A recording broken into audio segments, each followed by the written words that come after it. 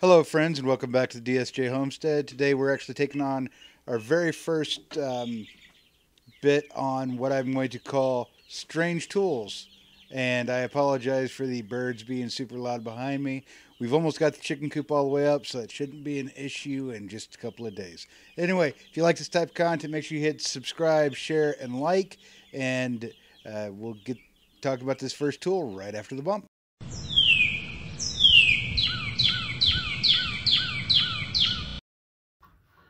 Good morning, everybody, from the DSJ Homestead. As always, I'm your host, Dave Mitchner, and today we are going to talk about this little interesting tool. This is a crate hammer from the research I've been able to do on it, and this was marked by the Peroni and Campizzo Fruit Company out of Louisville, Kentucky. And the best I can tell is that this hammer was used to open crates, pull nails, and to be able to seal crates back up with the small hammer. This hammer was, this was actually a bit I would love to do on a regular basis with a strange or unusual tool that I've picked up along the way.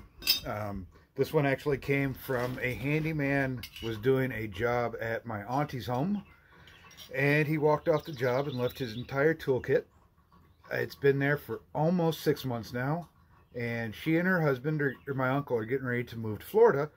So she told me and my brother to come get it and get it out of her house.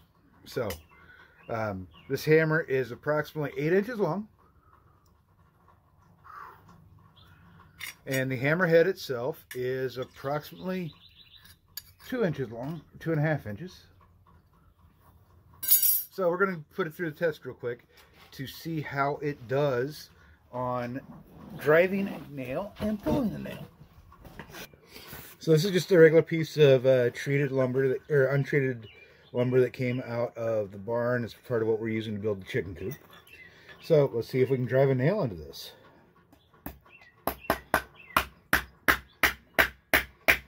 Well, I think that's a pretty good pass right there. Now let's see if it works on the other end of its job.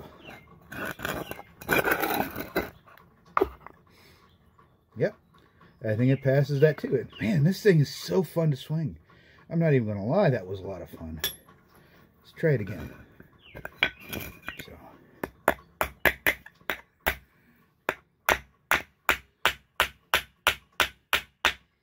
mean, that nail's in there.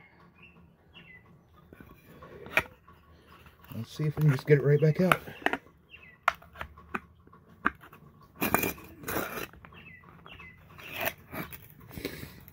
Yep, there it is. So this again is the crate hammer. I don't know where you can buy them new. I saw a bunch of them vintage on eBay for between $10 and $20 plus shipping.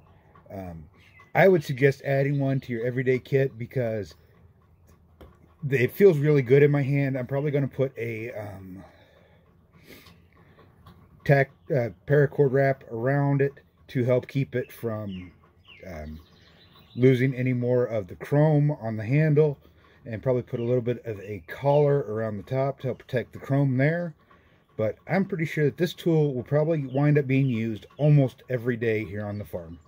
So until next time, thanks for joining me. It is a cold and dreary day for May here in Kentucky. And we will see you guys next time. Make sure you guys get your hands dirty and do something awesome.